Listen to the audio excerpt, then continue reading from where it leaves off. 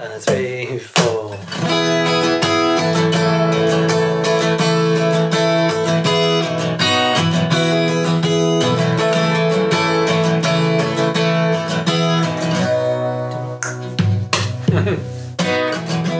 I guess now it's time for episode 29 of the StageLeft Podcast. That was a bit of Milton McDonald playing Back for Good by Take That. You can hear more of that later on. He's also a member of Jeff Lynne's ELO, who are just about to be inducted to the Rock and Roll Hall of Fame as I record this. You're going to find loads of interesting information about an interesting insight about both those acts, as well as the likes of Ray Davies of the Kinks, Mick Jagger. Our guest today has worked with loads of fantastic people. Just a quick shout out to those who provided lovely feedback on the previous episode with John Watt of the 1975. Just after we recorded that, they won the best group at the Brit Awards, which is a great thing, so well done to them. On the same night, Black Star by David Bowie won Best Album at the Brit Awards, which was obviously produced by Tony Visconti, who was our guest on episode 15, and we recorded an in-depth talk about what it was like recording Bowie's final album just a few days before Bowie passed. Other episodes we have on our website with the likes of Michael Jackson's guitarist for 10 years, Jennifer Batten, members of Fleetwood Mac, Paul McCartney's guitarist Lawrence Juba, Elvis Presley's pianist Shane Keister, loads of stuff, so check that out on StageLeftPodcast.com. Upcoming episodes, next month's episode at the end of April will be with a member of Nick Cave and the Bad Seeds.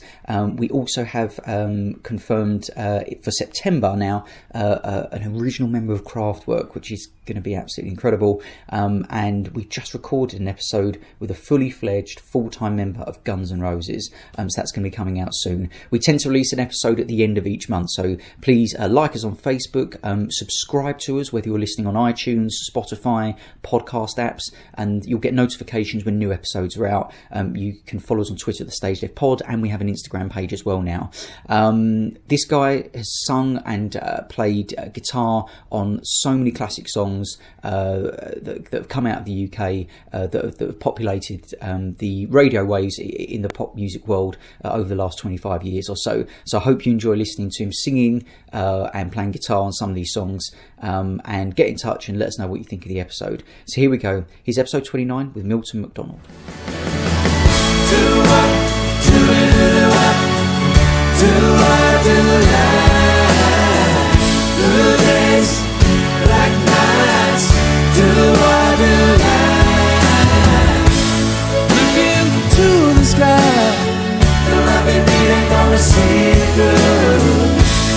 And I wonder why the little picture finally coming to. So have a little patience. Have a little patience. Oh, 'cause I just need time.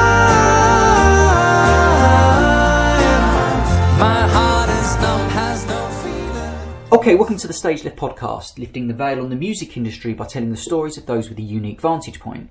Today we're joined by Milton McDonald, a man whose home turf is playing to sold-out stadiums on a global scale, an unsung hero of the music industry who's collaborated with greats in the world of rock and pop, and has played some of the most high-profile, high-pressured concerts over the past 2 decades. Firstly as guitarist with Take That, but also touring with Ray Davies, Anderson, Bruford, Wakeman and Howe, playing with Mick Jagger, Jamiroquai, Tina Turner and Smokey Robinson. In recent times, our guest today has been stage right to the enigmatic and much-loved Jeff Lynne. Not only was Jeff Lynne once in a supergroup with George Harrison, Bob Dylan, Tom Petty and Roy Orbison, it was Jeff who was called upon by the 3 remaining Beatles to help fill John Lennon's void for the 1994 anthology records. As part of Jeff Lynne's ELO, our guest today has played Hyde Park, Glastonbury, the Hollywood Bowl, and is gearing up for one night only at Wembley Stadium this summer, which caps off a remarkable comeback for Birmingham's finest. So we'll be finding out what a musician might learn from working with Jeff that they wouldn't learn from working with anyone else.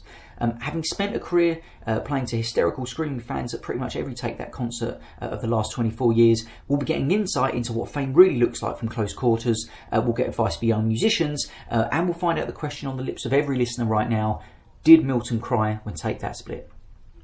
I know I certainly did. So it's a pleasure to say our guest today on the StageLeft Podcast is none other than Milton McDonald. Thanks for joining us today, Milton. How's it going? Very well, thank you, mate. Good stuff. So you've got a busy summer ahead of you. I believe rehearsals are going to be starting for some shows this summer? Yeah, we start rehearsals. We take that in April. A few weeks of that in London, and then we go to production rehearsals for that. It's always a big old kind of do, because there'll be dancers, so they do separate dance rehearsals with the boys. We do music rehearsals. Then we kind of all get together and hope it fits. It's like building the train track from two ends, Wow. It's not quite, because there's a lot of, we kind of know what's happening, and there's lots of emails and bits sent back and forth, but and then we rehearse with them, and then figure out how to kind of make it work on a stage. This one's in the round, which I've never done with them before, so it's presenting some different problems. The main one for me is that I have to use in-ears on this tour. It's a kind of a personal bugbear of mine. Wherever possible, I don't use them. It's my rule, but sometimes, and this one, I don't think we even have sight lines. So, what are the benefits or disbenefits, if you like, of using in-ears compared to wedges? So a lot of our listeners are musicians, but they might not be in such a privileged position to be able to play with in-ears. So what are the benefits and the benefits are I think it benefits different. Bit like for vocal, my wife's a singer. She sings with Jeff too, and she prefers in-ears because she spent years of doing gigs on wedges with the band, just like drowning them out and go, Yeah. So for precision, ears are great because you're hearing detail. I would say if you're a guitarist, and I know several, sort of pro guitar players, and they use them and seem to be fine, but it just sounds tiny and tinny, kind of. It doesn't, fundamentally, there's not actually any air moving, so you just don't get the weight. I don't think you get the weight of a guitar sound. For kind of rhythm guitars and clean guitars, it kind of works, but if you're soloing, it is just like a wasp in a jam jar. And really? Yeah. You'll talk to other people, and I'm sure they all have their own opinions. But I really find, and my thing was with them that if you play a big old kind of power chord or a note, and it has its own kind of weight and it has its length, so you can let that note kind of decay, and it still means something. But with ears, you play the note and it just like thins to nothing, and so you just play a little bit more because you've kind of you feel like you've left a gap, and I felt it kind of changed how I played to some extent, right? Which to me is the tail wagging the dog. Then What about communicating on stage with the rest of the band? Is that a barrier as well, or do you not need to do that? No. Ears that the thing is, if you're on a big stage, you can't really communicate in real time anyway. But and ears are really useful for that because. The MD will have a separate mic, and in fact everyone has a separate mic, which they can sort of communicate. It's not going out front. It's purely going in the ears one to another. So you can kind of talk while the song's going. The MD can be telling you something. And I won't name any names, but I've done a couple of tours with a couple of MDs who like to talk a lot while you're playing. Oh, nice. And it's sort of funny because I go, "Come on, Milks, come on, Milks, coming up, your solo's coming, go away," like that. Really? And it's sort of funny. And also, if something goes wrong, which can happen, if there's some sort of car crash about to happen with the arrangement or something, like we'd have bits with Take That particularly where they might go out in the audience, so then you'd have to kind of go around a bit until they were going to come back, and then and they'd be all getting mobbed in the audience, and then they'd come back on stage and we bang into the act or whatever it is, and so. But that's if you're just individually all trying to figure out when you're going to do that. That could be tricky. So the MD can kind of go, "All right, the back. Come on, let's go." Wow. So it actually works well for communication. Yeah. And you can talk to, like, for example, you can talk to the monitor engineer and just say, "Can I have a bit more?" Which you sort of can't. You don't really want to be doing that on the mic that's going up front. All that's good. But it just doesn't. It takes an edge away from it. Yeah, it doesn't sound big to me. And that in the end, I've had years of really loud music. Probably like most of the people you've spoken to. So I've got a bit of tinnitus, and my wife will tell you I'm a bit Mutt and Jeff. I don't hear things all the time. But it's that or don't enjoy. You know, it just sounds good when it's loud. I know this isn't great advice for young musicians. No, it's a great insight. But it's you know, I think if you talk to most guitarists in my sort of vintage, you know, we're all a bit deaf, you know, but it just sounds better that way, you know. And as well as the Take That shows, you're playing with ELO this summer. Yeah, I mean, it worked out really fortunately for us because we did a show. You know, we played with Take That and Gary, sort of solo thing for years, and Gary was involved in the Children in Need Rocks thing for the BBC, and because he was kind of involved, he got his band, Take That band, to be the house band. So we did about 3 of those things, and the last one we did was at Hammersmith Odeon, and Gary's a big fan of Jeff, as are we all, frankly. And he persuaded Jeff to come on and do 2 songs, and Jeff hadn't done a gig for, I don't know, 10, 15, 20 years or something, and so we learned 2 songs. We learned Blue Sky and Living Thing for that, and fortunately Jeff thought we'd done all right. You know, we were worried, but it was such a labour of love. We were rehearsing a whole set of you know, I don't remember, 8 or 9 different artists. So Barry Manilow was on it, Robbie was on it, TT were on it. I can't remember the one. We did a real, you know, mishmash of stuff. And at the end of the day, we'd always go, should we just do Blue Sky then? Because it's so, you know, you never get tired of playing Jeff's songs. They're so they're just so kind of musical, you know. And so we've been fortunate in that we've been able to sort of juggle the 2 gigs, and touch wood, so far it's kind of worked out. How does that work out? So if, you know, would Jeff just have to get another band if it clashed with the Take That thing? And that's quite a big production to have to just recreate with it. I don't know. In the end, I think it's more, I think it's, who knows, but I think it's more trouble than it's worth. I mean, it's I don't, you know, I mean, yeah, perhaps he would, but because I saw a gig at the Grammys that he played last year. I didn't see you on stage for that. Mm-hmm.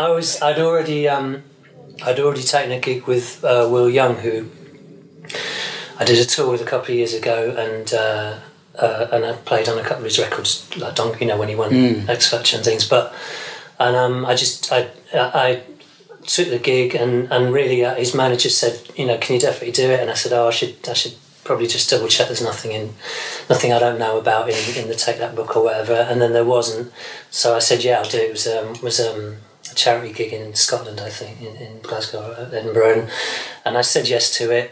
And then the Grammys came through like the following day, and there was an issue anyway, because they were, at the time, they weren't sure they were going to take a full band anyway.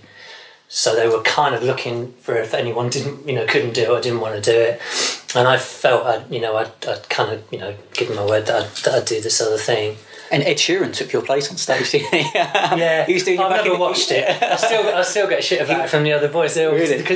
Because the other joke is, whenever there's been about 2 gigs I've ever missed. There was one with Take That, and one with that one, the Grammys. And on both of those gigs, the other one was, I can't remember what the Take That thing was, but at the end of the Take That one thing, it was sponsored by some company, and there was loads of like free clothes and boots and watches and stuff, and I didn't get it. And when they did the Grammys, you know, on those things, you get like a goodie bag of something. Really? They got a Gibson guitar each. No.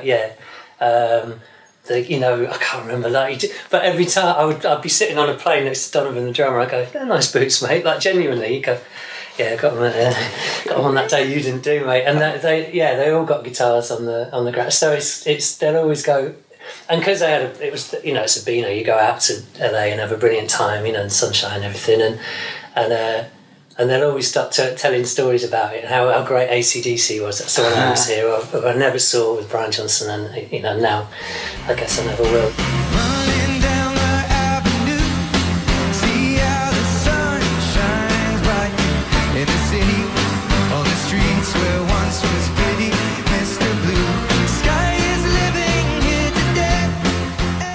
So when it came to learning Mr. Blue Sky and Living Thing, what was the remit? Was it just kind of pick up the guitar and play what's on the record? And how did you divide up the parts with other members of the band? Who makes that decision? It was the first thing we did. I'm trying to remember the sequence actually, because we just did 2 songs, and vocal. I mean, the vocal thing's important on that because and actually, Ian Horner, who's one of the two kind of dedicated vocalists who does Jeff's gig. I think he got the kind of the short straw, the long straw, whatever, and he had to figure it all out. And I think Jeff sent over a lot of stuff, some stems and things, so you could hear some of it sort of in isolation. But I think not all of it, and some of it just wasn't. Like we've got 5, I think we had 6 voices on that actually. Excuse me, and even then it's kind of, with everyone doing everything, sometimes it's just not possible to do it all, so we would have to kind of slightly compound some bits and all that. Those two we tried to do really, in fact I was going to say we tried to do it really carefully. We've done it all really carefully because Jeff, the thing about Jeff is he wrote those songs kind of from the inside out. So if he sits and plays them, like he plays every kind of bit within his guitar playing, by which I mean all the bits that are important, they're in his guitar part. And it was amazing watching him do stuff like in Mr. Blue Sky, for example. Basically, I just ghosted him on it because we rehearsed without him first, so I just played it and I did the solo and everything, Oh, nice. And we used to take turns singing it because there was all these people who fancied to go at it, And actually, I remember when we were rehearsing that, we got the call that he was coming. Literally, we were in the rehearsal room and we're playing, and he came in like somewhere in the first verse of Mr. Blue Sky with like me singing it, I think, because Ian was having a break.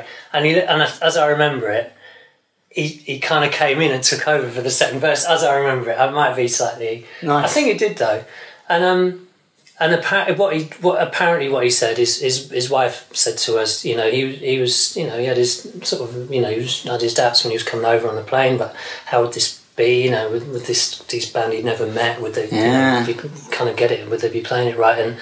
And apparently he said, yeah, they know it better than me. So, which isn't true, but it was a labour of love. We really wanted to get it right, and and we're none of us. We've all kind of been around the block, really. Everyone in the band with various things, so we all understand what how important it is, and I think we all realise just how great he is, really. Just how great he is. You touched upon his doubts about it, and he's quite expressive on stage at that first gig at Hyde Park about how, there was rumours going about that he thought and had said that he was worried people were going to leave before you came on and that kind of thing, because I think it was headlining a day-long festival, Radio 2 or something like that, and it's after each song you really hear him saying, oh wow, this is amazing, I can't believe this. Did you pick up on that anxiety beforehand? Not really. He's very. He's so self-deprecating. He's funny because he's from Birmingham, but he's lived in Los Angeles for 30 years or whatever it is since the height of ELO, really. In his beautiful little bungalow up in the hills, and there's a couple of Brummies in the band, Marcus and Donovan are from Birmingham, and they both said. So he talks like a Brummie, but he talks like a Brummie from the 70s. Like, because he said they don't really talk like that in Birmingham anymore. It's kind of, morphed it. But he still has this, and he's just got this incredibly, like he's such a dry wit. He's very self-deprecating, and he can be quite, not brutal, that's not the word, but he'll say something quite cutting, and then a minute later he'll go, "I'm sorry, man, I didn't really mean that," because he's just very quick-witted, so he'll say it.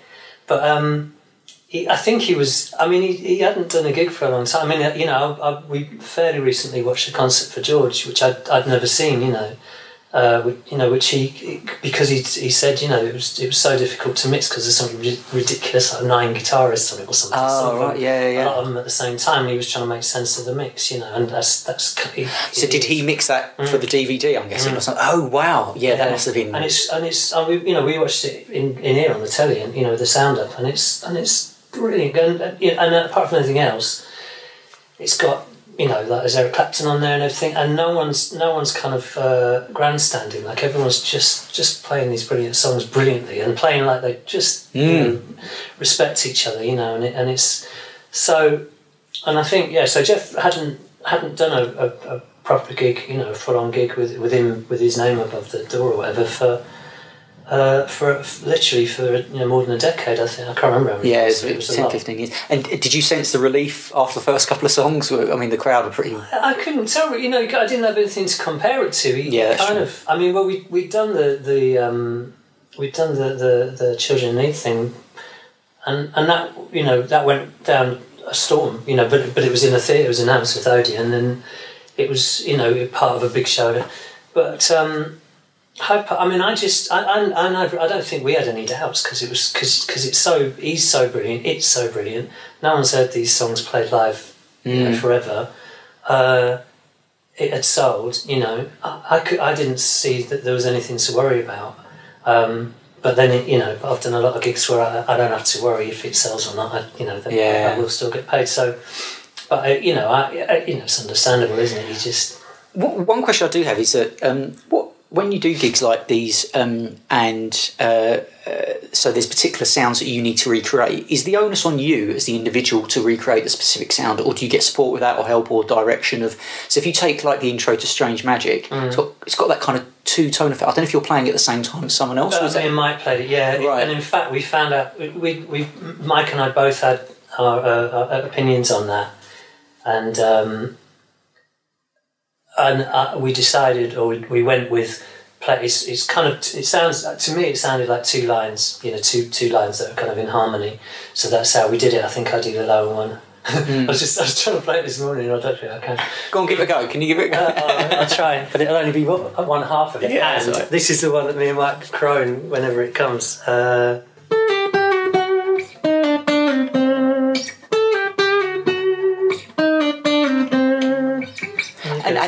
And how did you then decide upon the actual sound itself? Did you listen to the record over and over again between the two of you? Recreate it? Or? I think it's. It's an interesting thing now because with some of the gigs that I do, we'll get sent the stems off the record. So you literally get Marcus, who works with the kind of technology side of what we do. He'll send you the guitar part of a track, and in isolation, and you can drop it into into a Logic or something, and so you can actually see how it works, and so you can do it as literally copying sounds.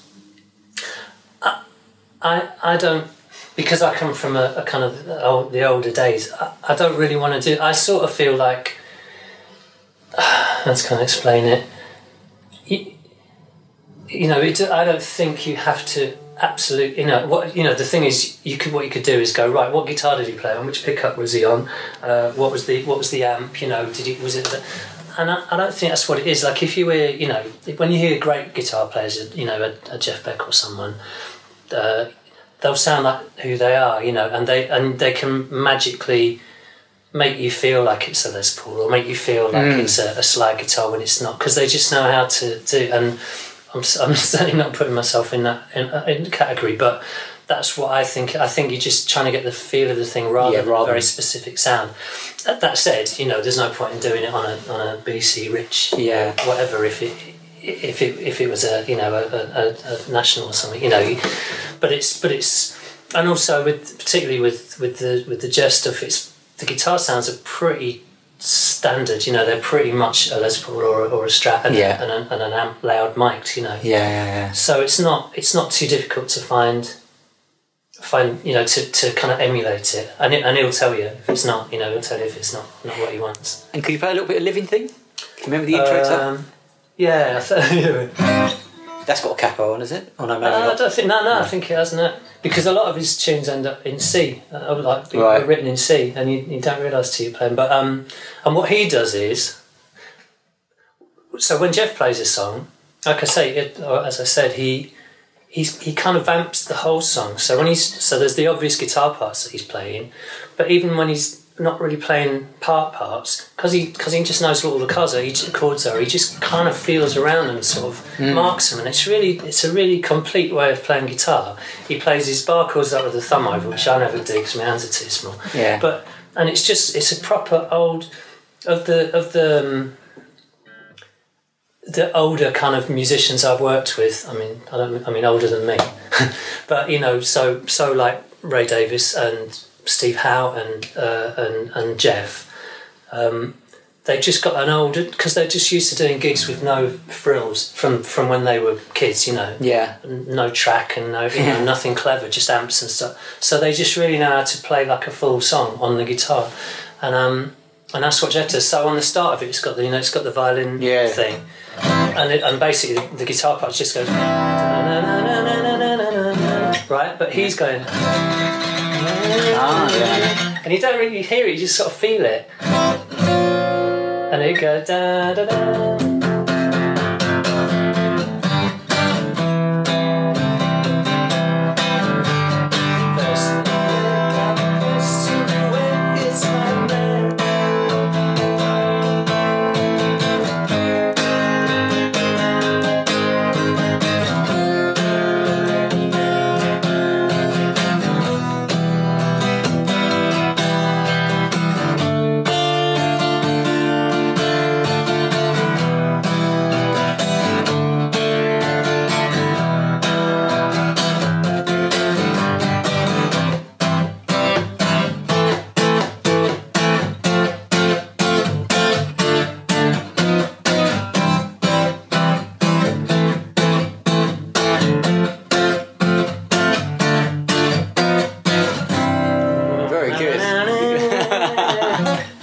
Fantastic. That's a classic, isn't it?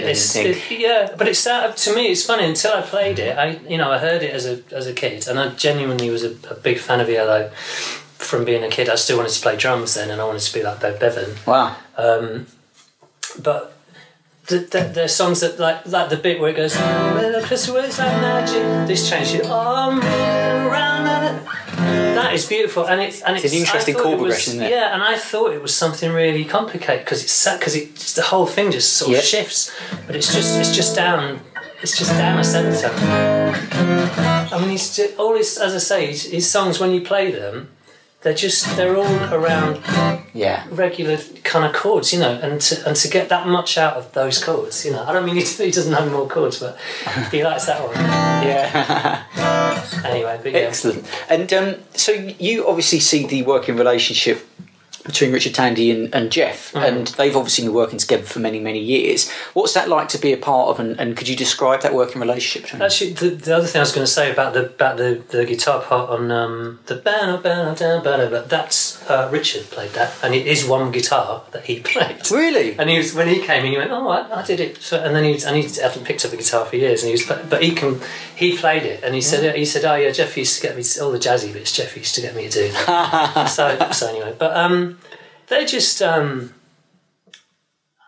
mean, you know, they're so. You know, I wouldn't kind of profess to discuss their friendship, but I mean, they've just known each other forever, and God knows what they've been through, you know, and the turn over of the band and all that, and then nothing for years. But I know they were always in contact, and Jeff did I've seen some recordings he did at his house, just acoustic versions of his songs with Richard on piano, and Richard's just a very calm, very kind and nice man, really, and he's, you know, a ridiculous rock and roll piano player. You know, he's just again. I mean, he's, you know, they go back, like he told me. We were talking about the song Blackberry Way by the Move. But I was talking about it with him, and he went, "Oh yeah, I played harpsichord on that." And it's like, really, you know, these are. I didn't even know. You know, he said, "Oh," and it's, you know, it was like Birmingham, and I've heard Jeff talking on radio programs, and he just said, you know, we all said it seems like there was a gig every night, every hall had a band playing in it, and you would all go and see, and you know, you met Roy Wood and you met Richard, and what a rich kind of time to have been, you know, to have been learning to be a musician. Really, I count myself very lucky that I caught the tail end of the kind of golden age of like rock and pop. Really, you know, I started in the 80s kind of professionally, and it still was. You know, you still needed, if you wanted to play your songs live, you still needed some musicians who were good enough to do that. You know, you don't necessarily need that now, because you can do, you know, you can run track, and you can figure out. And the same in the studio. You know, you don't necessarily need the best guitar player in the world to play you a part, because if you can play a bit, you can get it down, you know, and chop it about and move it and tune it, and it will sound as good as anything. And then and our kind of power base has completely lost now because we're not needed in the same way. You know, I think that's a hard thing for young musicians now, that we used to be a necessary evil, but necessary, you know, to make music. Yeah. And in regards to Richard, have you? So is it a vocoder? I don't know exactly what. Yeah, you know, I think so. Have you had a go on it? Have you seen how it works? When he walks out of the room, do you say so? Do you know what though? It's funny. I haven't had a go on it, but when we first were doing Mr. Blue Sky, there's the bit at the end of it, and there's a bit where it says "Please send me over," right? Yeah. And they wanted to, and they were going to record it, I think, at first, and I remember a couple of people had a go at it with Richard playing the chords, because you play the chords and then you can't explain it very well, but you're playing a sound which then kind of the sound is formed in your mouth. So is the key coming from the notes that he's singing, if you like? Are they coming from the keyboard? Yes, he's not singing it. Right, he does sing it, because it's sort of impossible not to, I guess. But in fact, no, the notes are, like if he played different notes, it would. Oh right, okay, right. It would sound quite different, yeah. But no, I haven't had a go on that. Oh, okay, mate. There's still time. Great stuff. So, I mean, where did you grow up? Paint us a picture of you growing up and what you wanted to do when you were young. Did you always want to be a musician? And I wanted to be a footballer, really, and I think nearly everyone did. Yeah. At least in growing up in the 60s, 70s, where I did. And you know, I think I really liked music, and we had records in the house. And they'd be a mixture of my older sister's records, which were kind of, you know, Tapestry by Carole King. There was like a best of Simon and Garfunkel. There was a Tim Buckley record. There was a Tyrannosaurus Rex record. You know, there was that, and then there'd be my mum's records, which would be, you know, the best of Gilbert and Sullivan. Yeah. And some classical stuff. And she liked you know, the kind of gentler end of pop music, so Simon Garfunkel and stuff. But I listened to all those records kind of the same, and I bought records, but they'd be like, I bought Beatles records, kind of one at a time, like going down the Saturday afternoon in town and to Bernardine's Music, and the first one I bought was Hard Day's Night, and I used to kind of just buy a record and then just absolutely devour it, you know, sort of inhabit it and know it inside out. To what end? Was that to learn parts for it, or was it just to get an understanding of? I wasn't playing guitar. This would be when I was probably 7 or 8, and you know, I mean, I was in front of the mirror with a tennis racket, obviously. You know? Yeah. But I always sang, you know. That was kind of, it infuriated my sister particularly, probably because I would always just sing a third harmony on everything. Would you? Yeah, and to the point where when I was doing, I had a Kinks record as well, and when I was working with Ray, I was like doing BVs on the stuff, and a couple of tunes I would say like, Is there a third harmony on that? Because I'm hearing that, and he'd go, no, I don't think there is, but you can do it if you like. And it was because, 25 years or 30, whatever it is, probably 40 years before, I'd been in, you know, my bedroom singing. So to me, it sounded like there should be a harmony, because this, you know, idiot child had been singing one on everything. And they don't need no friends, as long as they gaze on Waterloo sunset, they are in paradise.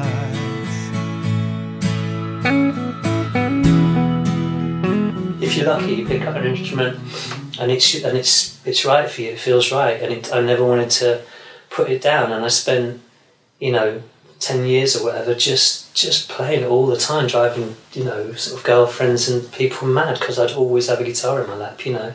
And I think really that's where the work was, you know. That's where I got good. Everything else, I don't think I've improved greatly in the last 30 years. Do you know what I mean? Yeah. It's just that thing of just being so familiar with the instrument because I wanted to, and because I had this mixture of, you know, classical stuff, and, you know, I'm really familiar with kind of popular classical music, you know. Because it was playing in the house, and I like I said, and Gilbert and Sullivan, which is like the most uncool sort of English middle class thing you could do. But they're brilliant. After Sullivan, they're brilliant tunes, and they're brilliant lyrics, actually, so quick, and and I think the trouble for some people is that they can they end up listening to one kind of form of music almost exclusively, and so you don't get a broader picture. And for me, especially with the job that I've done, playing for, like you say, from Take That to Alice Cooper or Grace Jones, or just random Shirley Bassey, that my childhood informs me how to do that.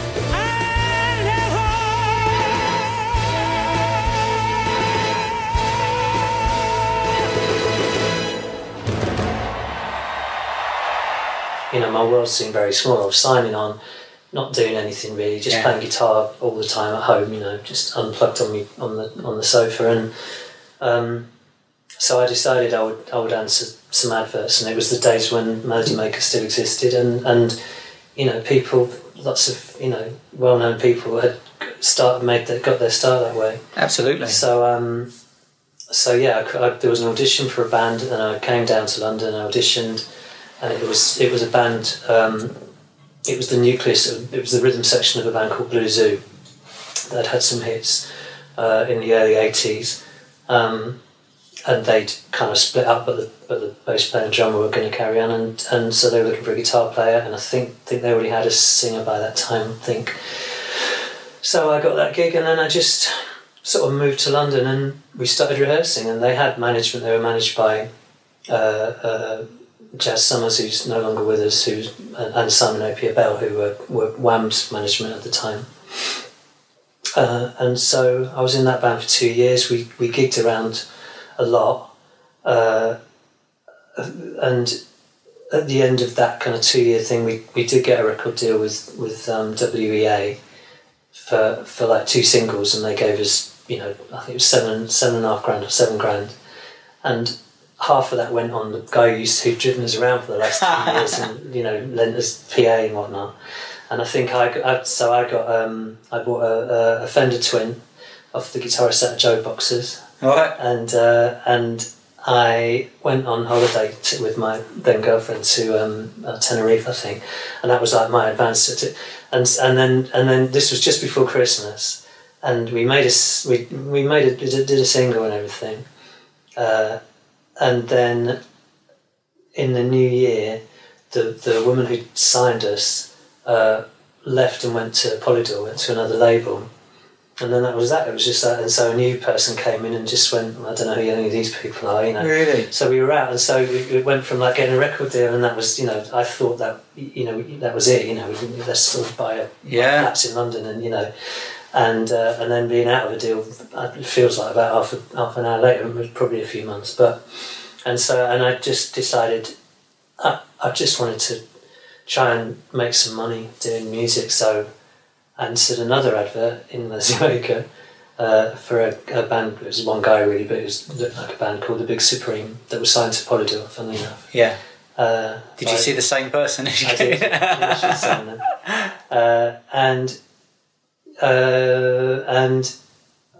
And we did. I did an audition. I kind of got the gig, and then they put us on a retainer, which was £100 a week. This was in 1986, and £100 a week. So and that wasn't a lot of money then, but it was more than I'd got signing on, and it was the first time I felt like I got paid for playing music, and it sounds quite mercenary now, but it was like, it felt because I'd been playing all those years and never actually got paid to do it, so I did that for a while, and then I started to meet people and do gigs, and I suppose the big thing was then I joined a band, a rock band that was sort of half being managed by Brian Lane, who's historically was Yes's manager, right? And he was looking after us, and we were sort of gigging. But then John Anderson at Yes was wanting to make a record not with the kind of Atlantic Records, Yes, but with the original lineup. Was it? Is that right? It's not strictly original, but it was an older version. with Rick Wakeman and Steve Howe and Bill Bruford and I watched a bit of that. It's real prog rock kind of. Yeah, it's I mean it was a real kind of eye opener, and also because I by then I'd done a few years of doing sessions, and in those days it was when all the drums were all pretty much programmed, so everything was super kind of tight, like super in time, like metronomically. So I'd sort of learned to play guitar like that, because you do a rhythm section like a 16s or whatever, and people would be dropping in 1/16th note of that wasn't quite in time with the rhythm drum or whatever. So I got very good at being pretty good at being very precise. And then, in kind of like a 3-minute sort of format, with quite repetitive pop music. And then, they gave me, it's the days of vinyl still. So I got this, when I finally got the gig, I met John and this all went on, and we went and played.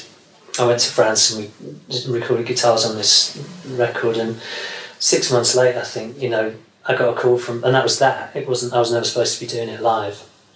And then 6 months later, or whatever it was, when the record came out, Brian called and said, "Look, John wants you to do the tour as well, because some of the guitar parts you stood on there, and vocally it'd be really good to have you, because Chris Squire wasn't doing it, so right. They wanted like a second voice to that was kind of strong, and sort of higher range. So, and they gave me a load of records and a proposed sort of set list, and I mean it was just like."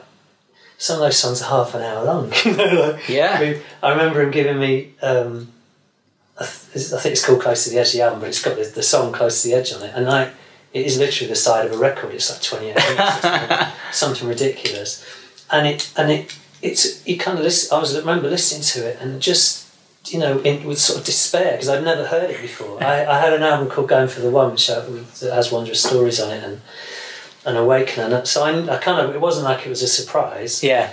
But it was a shock, because it was so, like you realise there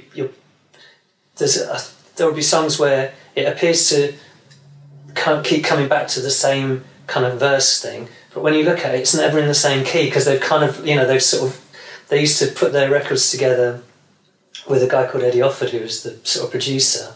And it would often be a kind of a mixture of one of John's bits and one of Steve Howe's bits and one of someone else, Rick's or whatever.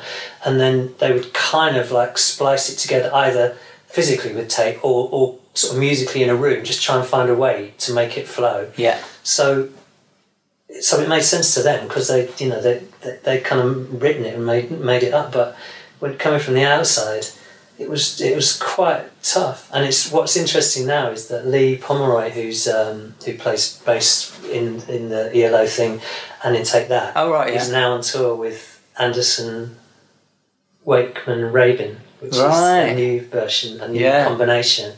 So he's doing all, and it's literally, I was doing this in 88 to 90, and he's doing it this year with John. And I haven't seen them. I'm hoping to go and see him actually, because I haven't seen John. I did something with John in Brazil around in 2000 with an orchestra, but I haven't seen him since. But I kind of want to tell him, because it was such a good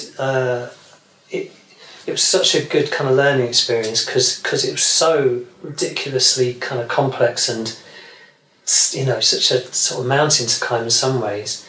But it was so kind of good for me, because it just I'm not really fearful of doing. Almost, there's probably some like Zappa I'd be afraid to do.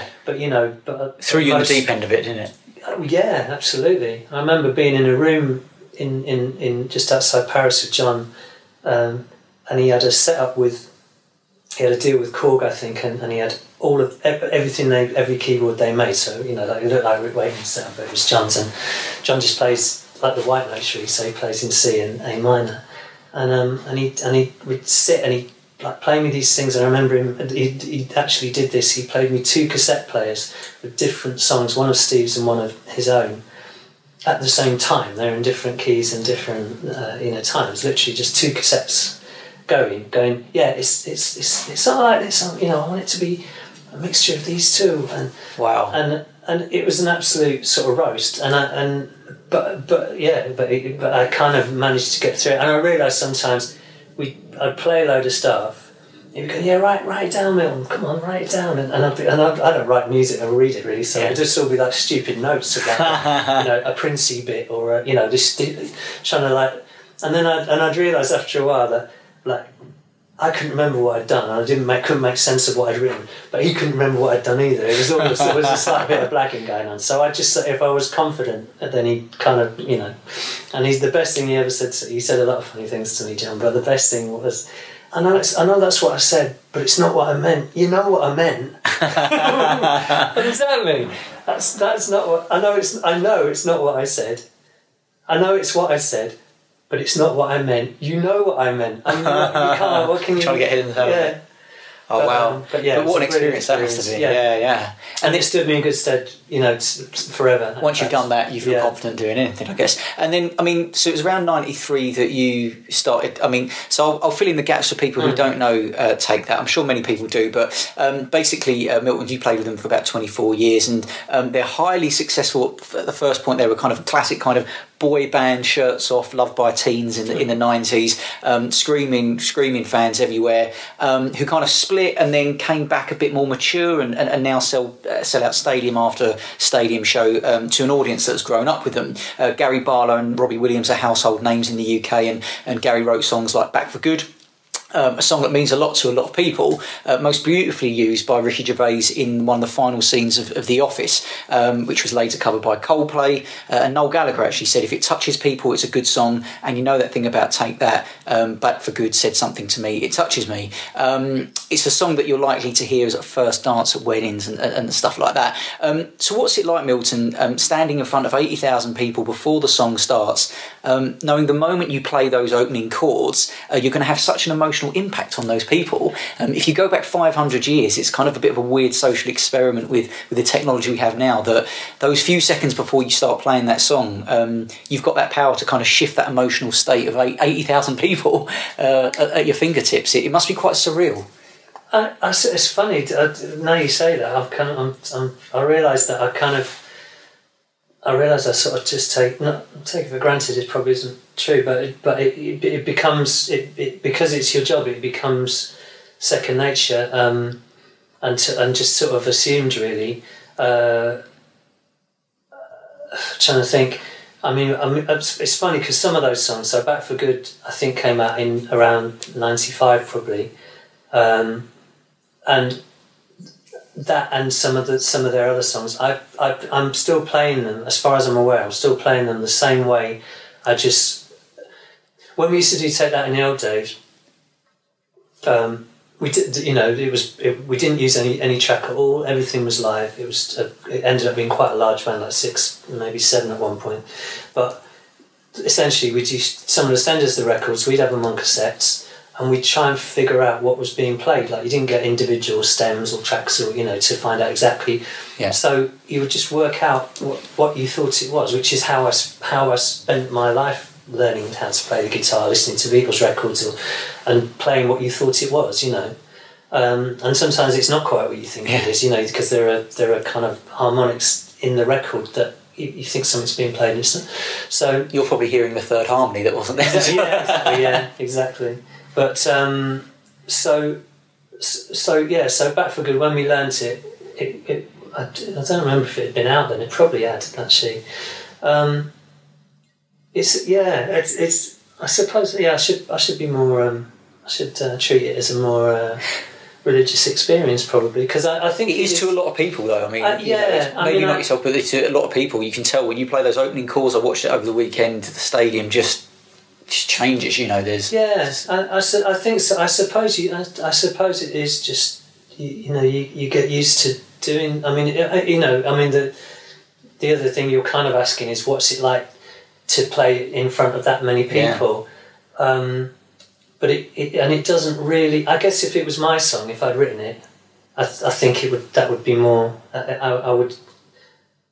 It would be more of an emotional. I want to be in touch with my emotions and not to get too, hippie about it. But I never want to phone in a performance of anything. I always want to play it really the best I can, and I always want to feel it. I think that's what being a musician is the connection with your kind of spirit and everything, all that stuff. It's not just learning the notes and playing. It's this, you need to be feeling it. So in that sense, I think, every time I play, I mean, I sort of can play it.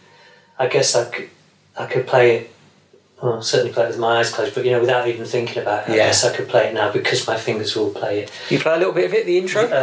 Yeah. Actually, yeah. That's one I can manage. It is capo one though.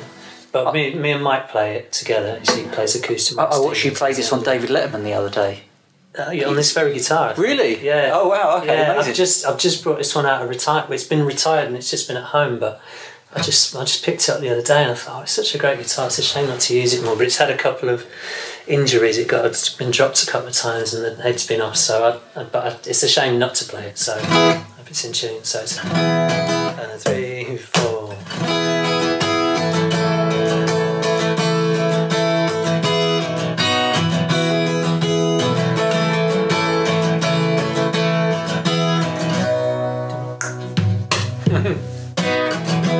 I guess now it's time for me to give up.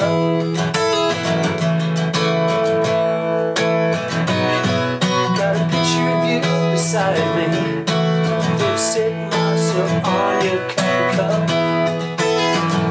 It goes on, I won't do it all. So I should say that I didn't play on the record. It was a guitar player called Phil Palmer, who's one of my kind of one of the people I really look up to. He's a British. I mean, if you Google him, he's all over everything.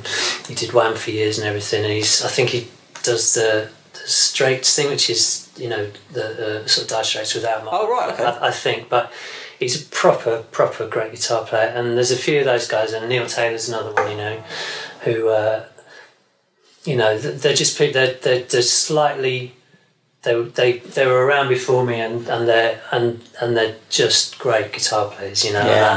It's really comforting that they're still playing and still working at top level. Neil played with Robbie for years. Oh right, okay, fine. And you said to me earlier that before we started recording that the technology has changed a lot in regards to the Take That shows. Is that because of how grand the shows have become, and is that relating to your in-ears, or is there more to it? It's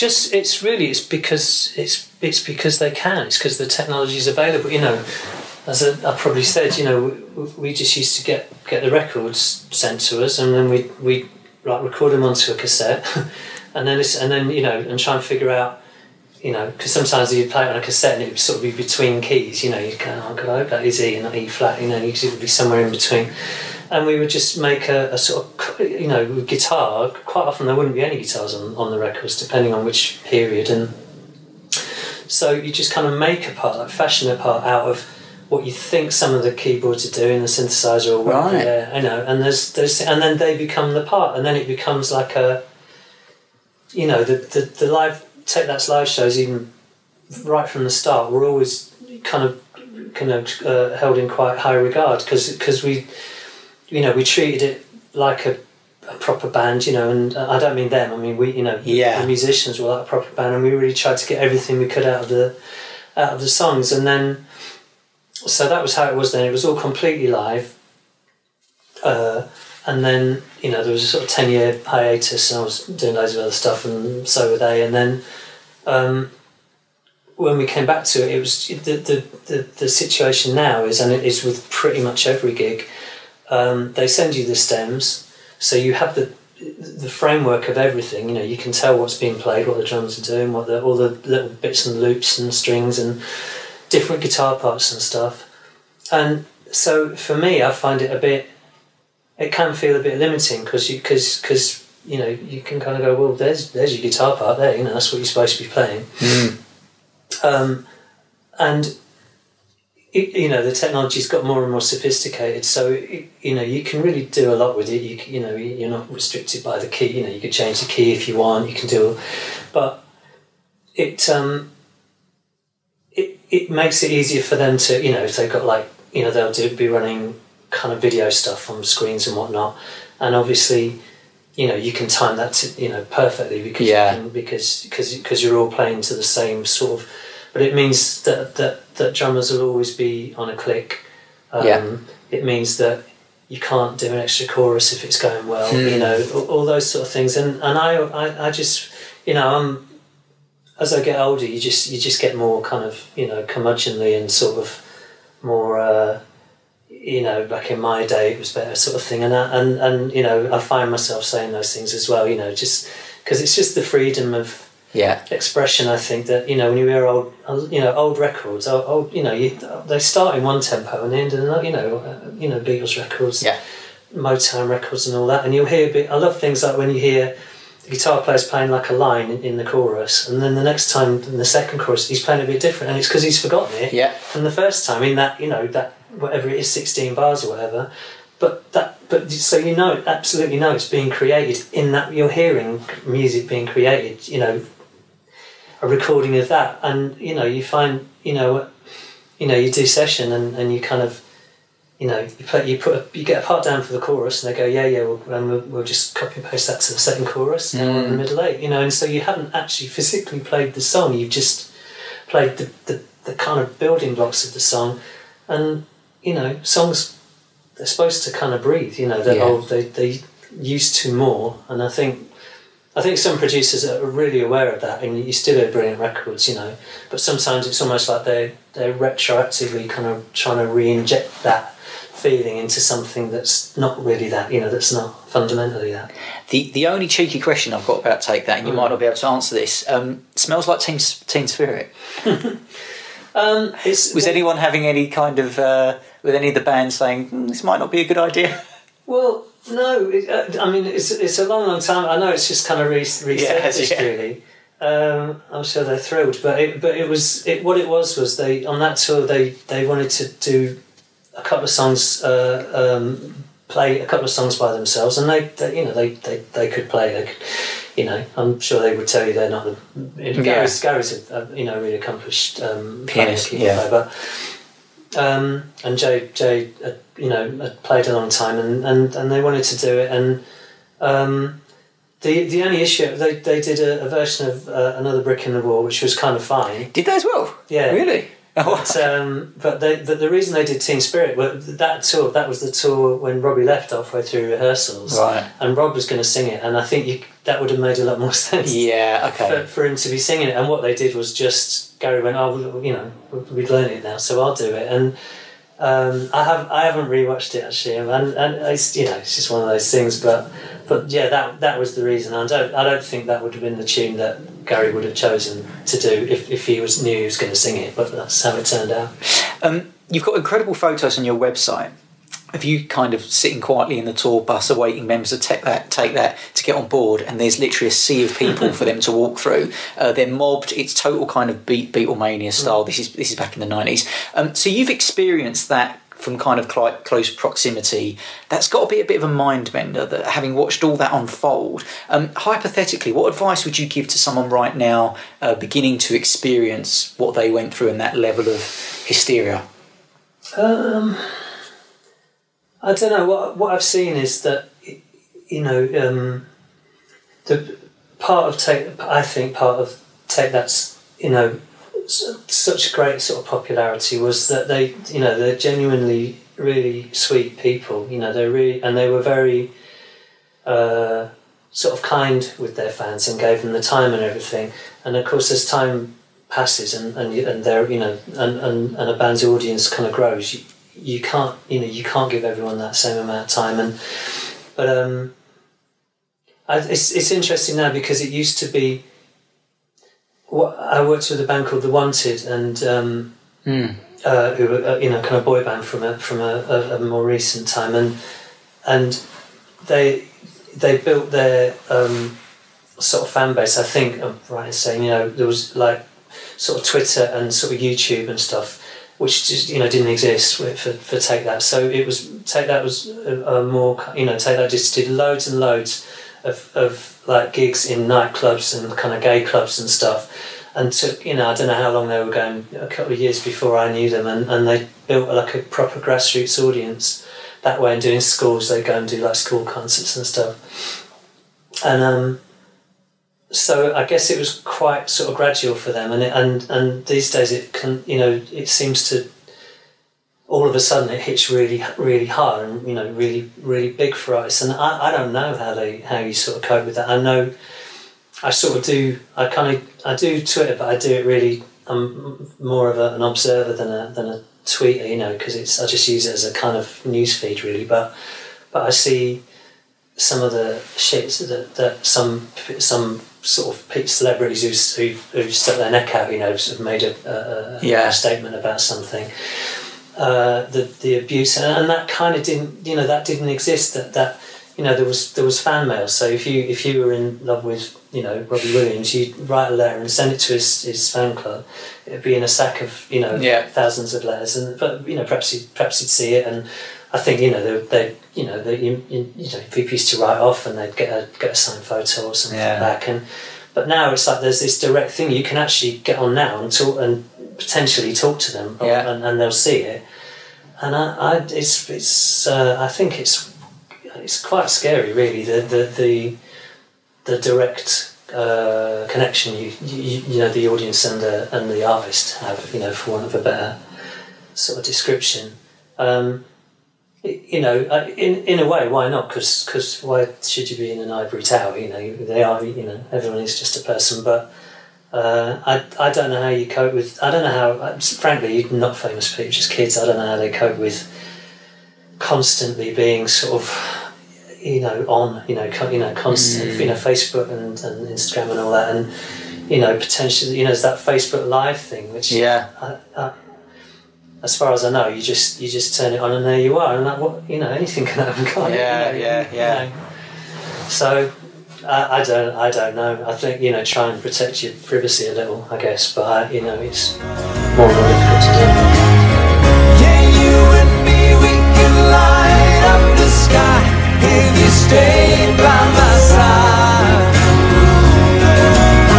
All the stars are coming out tonight. The light up the sky tonight. For you, Ray Davies, you played with him for about 3 years, and you talked about kind of growing up and listening to the Kinks records. Having played on some of those songs, what are your thoughts of Dave Davies as a guitarist? Because he's often regarded as a very inspiring guitarist, but he's perhaps not mentioned in the same vein as some of the other greats, because you have to listen so closely to the intricacies of his parts.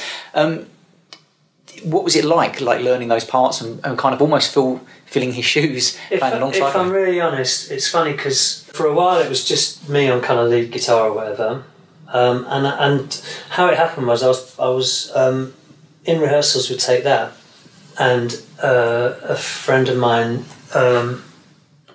was the bass player called Dick Nolan, who played for Ray, who used to be in It Bites, and we were sort of friends, and they needed a new guitar player, so he recommended me to Ray. And so what would happen is I would get a cassette tape with like literally 17 or 18 songs on it. Some of them would be Lola and you know, All Day and All the Night or whatever, and then there'd be stuff off other records I was less familiar with and recent stuff. And I never had time to learn all this stuff because I was rehearsing the day doing Take That, and I was literally finishing in West London and then going up to Conk Studios in Crouch End, and sort of doing auditions, and I must have gone up maybe 3 times, and they would keep sending me more music.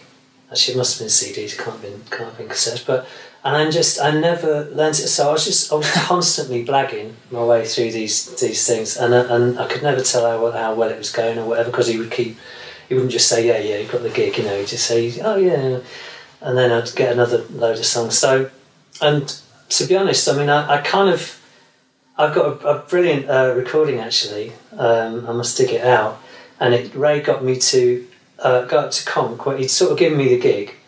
He got me to go up to Conk with all my gear, like my backline and my pedals and everything, and we sat in the studio and played through the entire set that we were going to do, just me and him playing his Ovation acoustic and me playing my guitar parts, which I still, I mean, it'll have some howlers on there because, you know, I still wasn't it was such a lot of songs, and I was still, and so I think I was always kind of running to catch up. So whatever the parts I played were, some things I was really familiar with from listening to them as a kid, but some of them will just be whatever I kind of clung on to in that song, whatever part I got, and that became the part.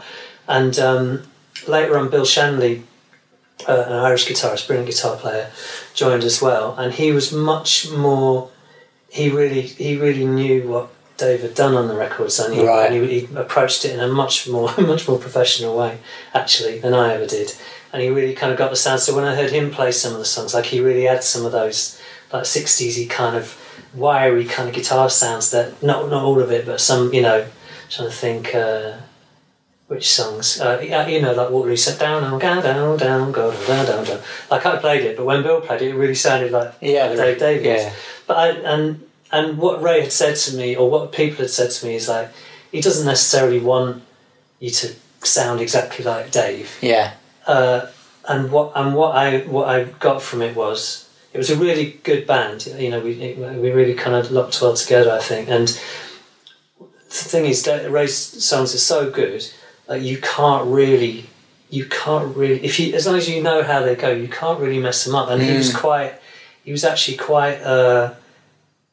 He wasn't a stickler for this needs to sound like the band sounded in the 60s. If it kind of works, like I said, I said, does that have a harmony on it? Because in my head, it has. And he went, no, I don't think so, but do it. It sounds all right. So he wasn't afraid for his songs to be, kind of, they were open to some interpretation. And Dave I saw the Kinks, funny enough, probably around the middle of the 90s somewhere, maybe a little bit earlier. And Dave's he's a great guitar player, and I suppose he's just, if anyone is going to get overshadowed by Ray, because Ray's such a fantastic writer, and it's not a negative thing about Dave at all, because he's brilliant, And what would a musician working closely with Ray, learn from Ray that they might not learn from anyone else? What made him unique? In terms of music, I think I'll tell you what Ray will do is he'll step on the stage, and then he'll just put the audience in his hand, in the palm. He's such a brilliant. I mean, he's been doing that since he was 16 or 17 or something, doing gigs, and that's what you can't. I was going to say what you can't learn. Of course you can learn it, but that's what he did. His apprenticeship was doing loads of gigs, little shit clubs and not being heard and all that. And what he does is he's just a fantastic. I mean, he's a really intelligent and funny man anyway. So he's a marvelous kind of raconteur, But it's just he just brings the audience in immediately. And I mean, we did a UK tour. And we'd done 6 shows, and we hadn't played Waterloo Sunset. It hadn't been in the set. Really? And no one had said, well, they probably had, but because he's just got song after song after song. That's probably one of the ones that everyone will say, but we hadn't done it. I've got a set list, like a picture of a set list, and it's not on there because he's, so the kind of. The confidence in his material. Yeah. And he'll just, he'd do songs, and that's the thing, obviously no track, no click, and he would just start playing, Autumn Almanac or something, and he'll just play it all by himself, and sometimes we'd kind of join in, but haven't quite, never really rehearsed it, so, but that's the beauty, and I think an audience can feel the what I was saying, that something's actually being created before your eyes. It's not. This is the set list, and it was like this last night, and those things inevitably become set because on a tour you kind of realise what works and stuff. But he's proper old school entertainer, and he's a great guitar player. I love some of the guitar players I've played with, and because I grew up with this. Having to be very precise and that being the thing, I love those sort of players who are just really wide open and they just, like Ray plays really hard, he really digs in, you know, he's playing like an Ovation acoustic through a twin, you know, that's what, and mic'd up, so that's what you're hearing, but it's like, it's kind of really sort of punky in a way, you know, but really kind of real and, you know, visceral. I love that. Great. High pressure, high profile gigs. You don't really strike me as someone who gets kind of super nervous or anything like that. But you played some pretty big ones, and I'm guessing the Queen's Diamond Jubilee with Her Majesty watching on with enormous worldwide viewing figures on the bill that day with the likes of Robbie Williams, Will.i.am. I know Paul McCartney, Elton John, and Stevie Wonder turned up with their own band, but you played with Grace Jones, Annie Lennox, loads more. Always strikes me, those kind of gigs where you do one song with one artist and it moves on and it rotates, always strikes me that a lot could go wrong on days like that. What are the main anxieties over a show like that? The reality is, I've done a few of those things. That the reality of those sort of shows, it's funny, when you're at home and you watch something like that, and I've watched those things with other people doing them, and because it's on TV and you know, it has a sheen of kind of, I was going to say professionalism, obviously it's professional, but it has a sheen of like organisation, and when you're in it, it can be absolute chaos or relative chaos, because like, so the set, they built a stage set outside, directly outside Buckingham Palace on that Victoria. They built it around the monument that's got Victoria, right? And there was no real.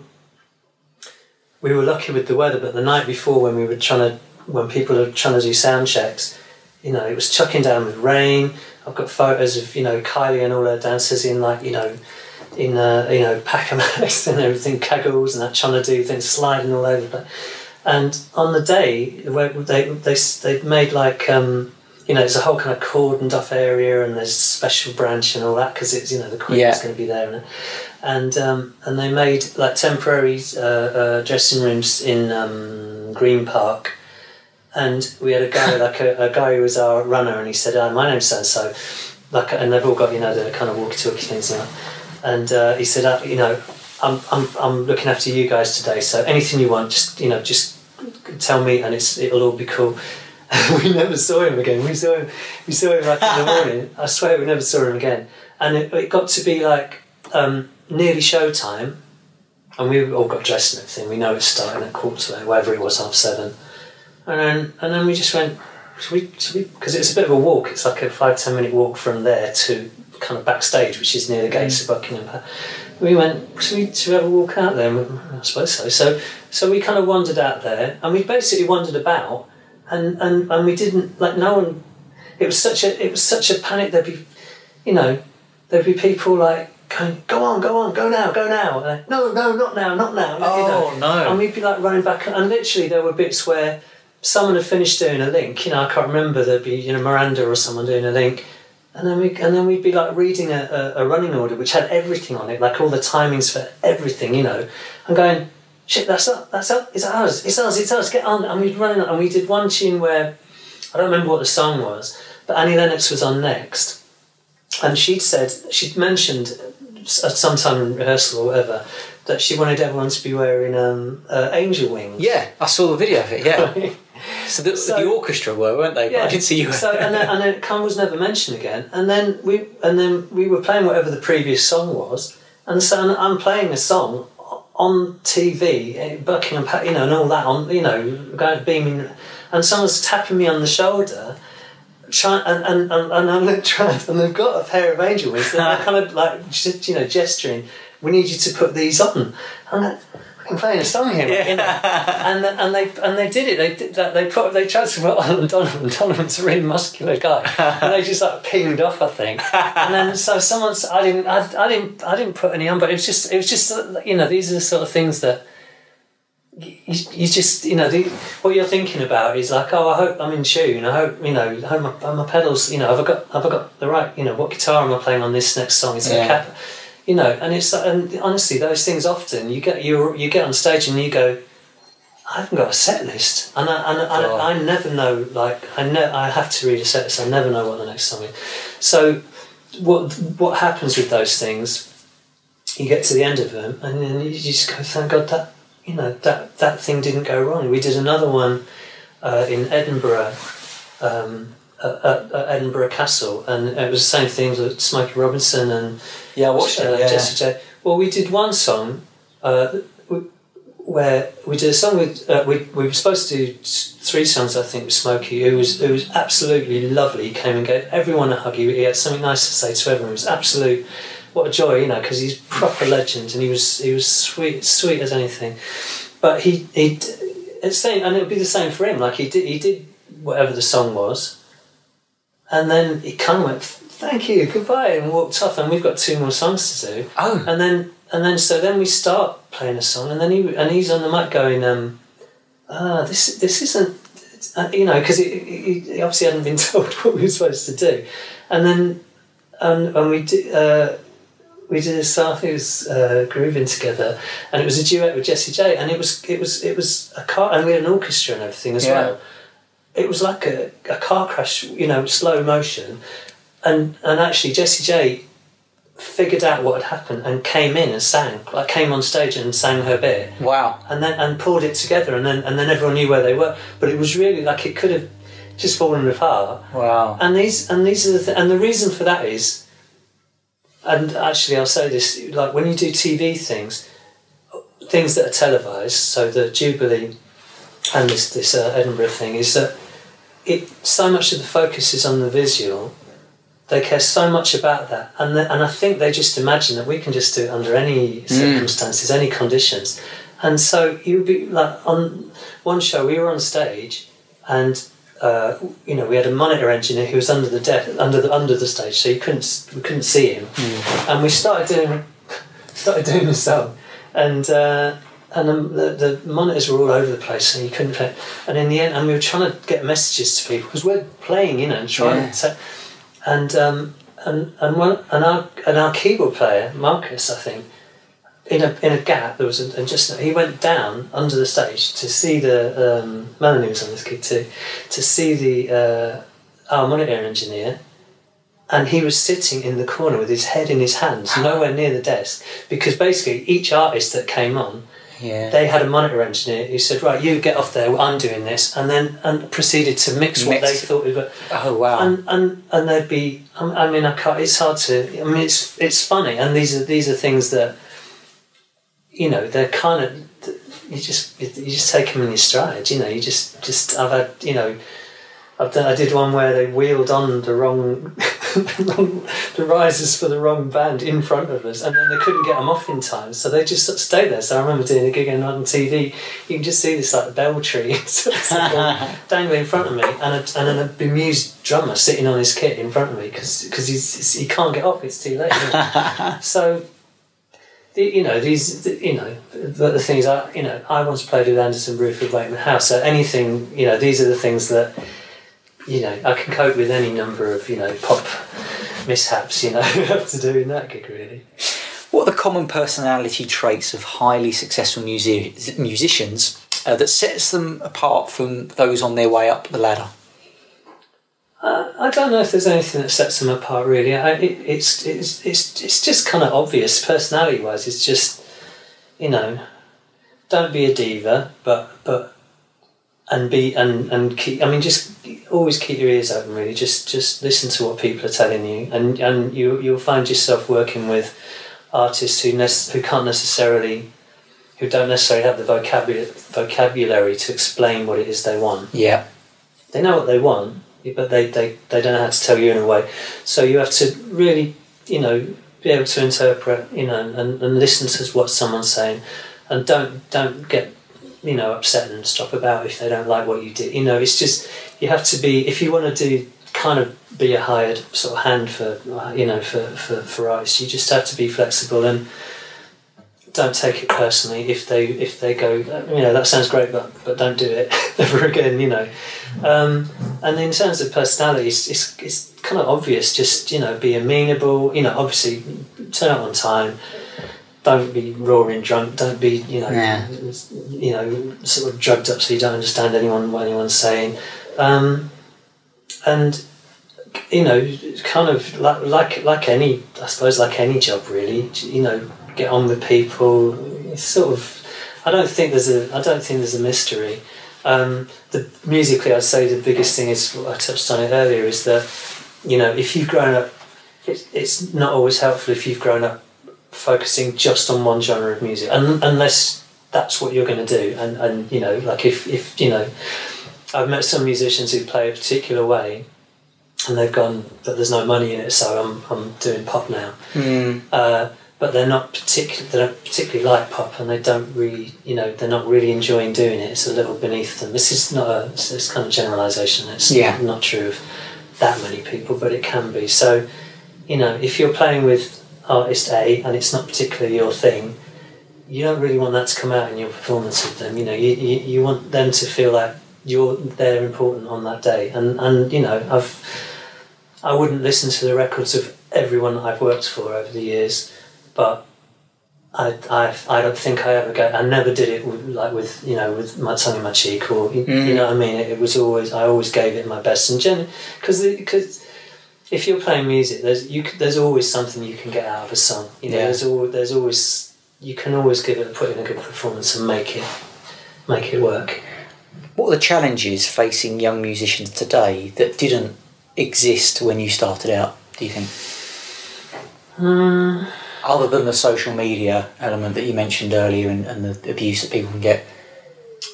Well, as I said, I think when I started kind of doing sort of sessions and playing live for people, we were still a necessary evil in the nicest possible way. You know, you couldn't do a tour without.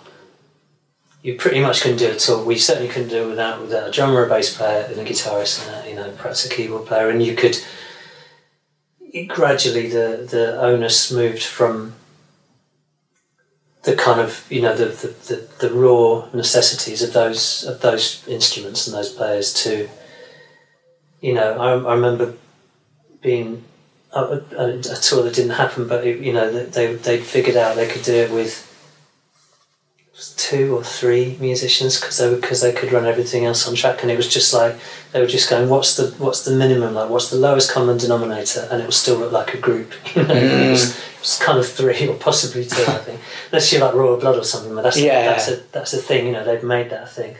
But generally, you know, you used to, you know, I used to. I think I got gigs because I was a good player, and all the things I've said, listen to what people want and everything, and also I sing pretty well.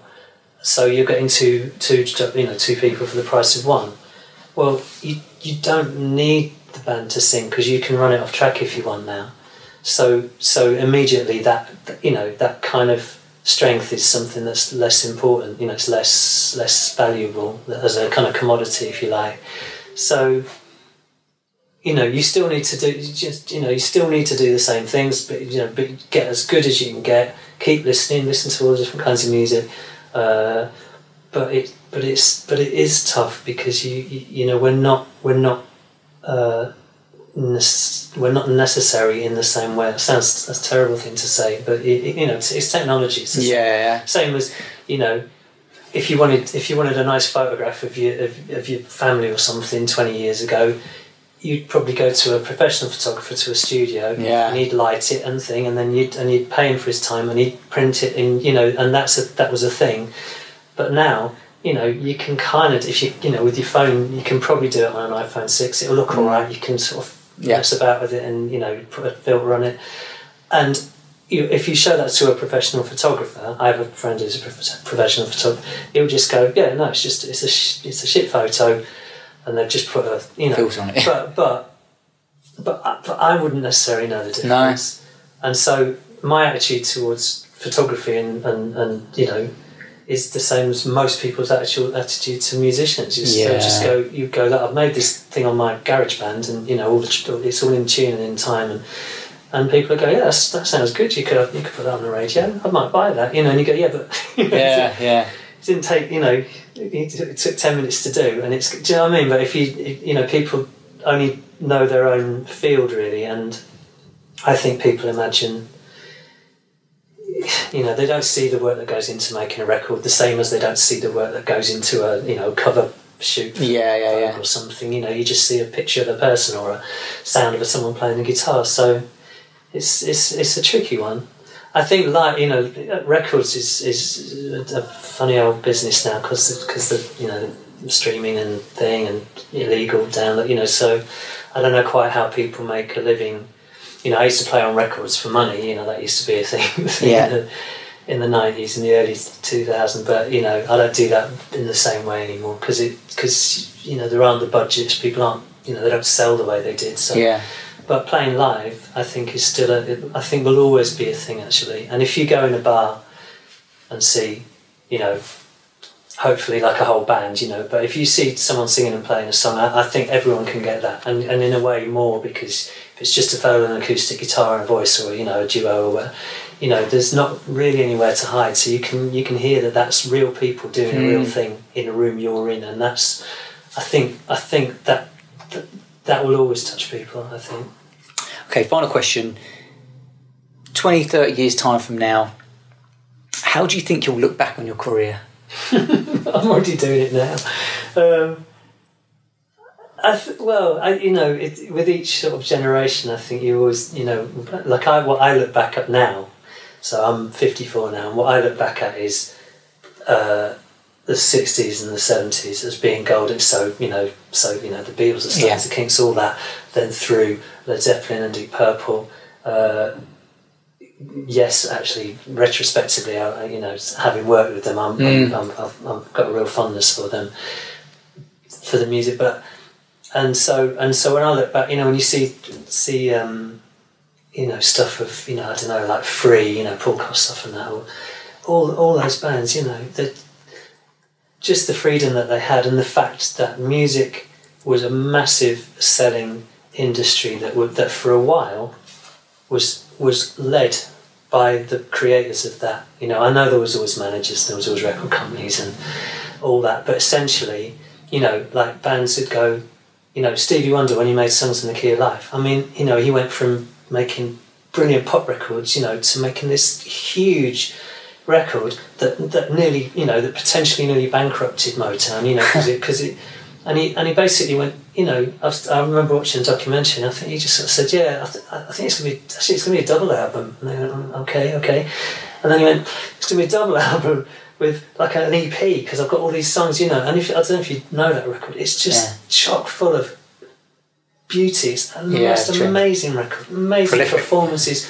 You know, Phil and Gaines is on it. All the boys are on it. You know, all the brilliant players, and it's an absolute, just a wide open kind of lovely thing. You know, and he was allowed to do that because he was Stevie Bleeding Wonder. You know, and I don't think you know, that record. You know, I don't know what it sold. You know, of millions and millions and millions, and you could say that about, you know, a lot of records that. They, you know, the bands just, you know, grew their hair long, had big old beards and flares and stuff, and then just made whatever music they wanted to make, and the record labels, because there was so much money for them in it, you know, because they knew a new Deep Purple record or a Led Zeppelin record was going to sell multi-millions, they could afford to let the bands do that. And I just think, what a brilliant time, you know, what a brilliant time to. So to answer your question, it didn't feel that way when I was doing it. It felt a lot more kind of, you know, controlled and contrived and pop, you know. But now when I look back at the 80s, I think, blimey, no, it still was. You still, you know, if you know, Jason Donovan had a proper band, and Rick Astley had a proper band, and Five Star had a band. You know, I had friends who played in these people's bands, and they got paid proper money that actually in numbers is probably about what you get now. You know, I mean, the actual figure is probably the same as it was in the 80s. You know, to play with an equivalent artist, and maybe less, because they don't need you in the same way. So I think when I look back, I don't know where music's going, and as I say, I'm turning into an old git, you know, rapidly. But I'll probably look back and go, blimey, I was lucky to have been in it at all, you know, because there were still budgets to pay musicians to make music, you know. Fantastic. Were there any career highlights that we haven't covered that you wanted to speak about? Was there any pinch your skin moments that you really want to talk about, or people you worked with that we haven't covered? I've done just odd snapshots, like I went over with the British Rock Symphony, it's called, which is a kind of, they do it every year, I think, and it's a rock band and a symphony orchestra. But we went out to Brazil and Argentina and did that, and it was John Anderson out of Yes, and Alice Cooper, and someone else good, Tony Hadley, and another artist I forget. But I remember we learned Scores Out, and I just remember Alice coming on stage. And it's Alice Cooper, just you're doing the sound check, and he went, I bet you played this in your first high school band, and I absolutely did. What a brilliant thing for him to know that because down around, and so it's just, those are the things where you meet people. I did a show. It was a charity show for sickle cell anemia, a charity for that, and we were playing with loads of different artists, like house band. But Shaka Khan was coming because she was in a show in London, and they'd invited her to come. And the MD said, "Look, we'll learn Ain't Nobody, and then we'll be playing it when she enters the room. It's like a big old dinner thing, and then maybe she'll get up and play it." And so we did, and she got up and sang it, which is genius. But then so when it finished, and then she wanted to do another one. So she turned to the drummer and said, "Do you know?" And she said the title of the song. I didn't hear what it was, and he went, "Yeah," and counted it in, started playing it. But I didn't hear what he did. So I can't. I've kind of blanked it out because I have no idea what we played, what we were playing. That would have been handy to have in ears because someone could have told me, I guess. But so we like Pete's doing like Ain't Nobody with Shaka Khan. Actually, I don't put her on my CV because I don't think it really counts. But and particularly because she might go, "What are you that those guys who didn't know whatever the Rufus song was?"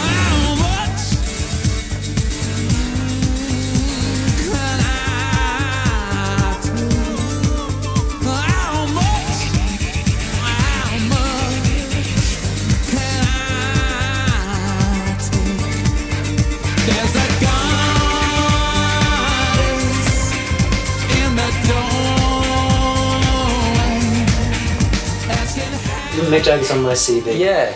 You played on a record, is that right? Played on, I think it's called Goddess in the Doorway, the album. I just played on one record, but one track rather. But when we before we recorded it, a good friend of mine is called Matt Clifford, and he's collaborated with Mick. He played on the Anderson Bruford Our record with me in '88. Then went on to work with the Stones, and he got me over to Paris for 2 days because Mick was working on a new that album, what became that album, and he just wanted to kind of routine the songs, which just means like just knock ideas about and play. So me, Matt and Jagger sat in a room for sort of 2 days in a studio in Paris, just with like a computer and some keyboards and and so for 2 days I just sat opposite Mick Jagger, playing guitar and just sort of trying to complement these songs that he had and half ideas they were working on and stuff. And it was the most amazing, again, because these are people that I grew up, sort of fantasising about, playing in bands and stuff, and pretending I was in the Rolling Stones or whatever. And what was that interaction like? What was he like to work with? Was he easy to work with? Yeah, and in my experience, the bigger people are I'm sure there are exceptions, but generally they have nothing to prove. Generally, and he went. Hi, I'm Mick, and I love that when they say their name, like, because it's just politeness, but in case you might not know, do you want a cup of tea? And so, and all that, and he played like a Strat, but with the 5-strings tune, like, because obviously those are probably the guitars that are always around, the Keith's guitars or whatever, that he would always pick up, and it's a bit of a blur, really, because you end up just sort of looking at him, like, sort of trying to, because you never get to see people that close, is it hard to keep you kind of focus on the job, or not really? Because I think it's just, if you're a decent musician, there's a sort of double-edged, like a 2-layered thing where at the one hand you're kind of going, it's Mick Jagger, it's Mick Jagger, it's Mick Jagger, and at the same time it's Mick Jagger who's trying to figure out his songs, and you're there to do that job. So I think it actually makes sense. I've never worked with. I was trying to think No, I auditioned for Brian May's band once. I didn't get the gig, but we spent half an hour or so like playing, with Cozy Powell and playing. I had a little go on the Red Special and I didn't get the gig, but it was one of my happiest, half hours because he was such a proper idol and he was an absolute gent, just a kind of lovely man, and that, those are the highlights. Some gigs I didn't get are actually some of my highlights, just because just to be in the room, and those, when I look back when I'm properly in my dotage and looking back, I will go, well, I was kind of good enough at least to be in a room with Brian May and be in a room with Mick Jagger and be in a room with Ray or Jeff, or there's a danger with kind of looking back and sort of reverie and stuff, but these are brilliant moments, and I'm honestly grateful to have had them at all.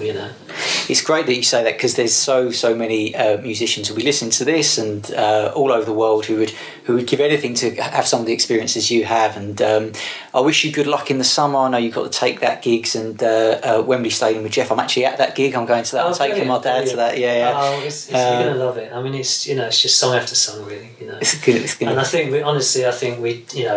we really do it justice. We're aware of what it means to people. I mean, as I said before, all the gigs I feel that, but Jeff's one is, he was a long time away for people, I think, so it's important to get it right. It's going to be great. So thank you for giving such a great insight. You're a true unsung hero of the music industry. Thanks for all your advice and, as I say, your insight, and thanks for being such a great guest on the StageLeft Podcast. Absolute pleasure. And quite beautifully, to play us out, Milton's going to play a bit of Mr. Blue Sky by ELO.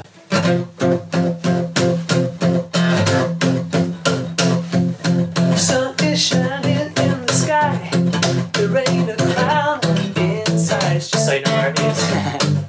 Body's in the play, and don't you know it's a beautiful new day.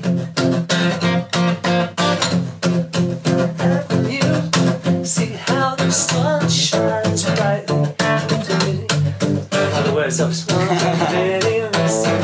sky is in it tonight.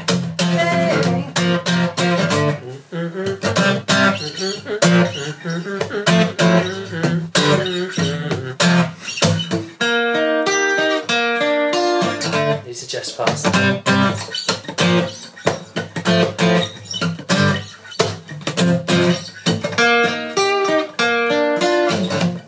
the solo.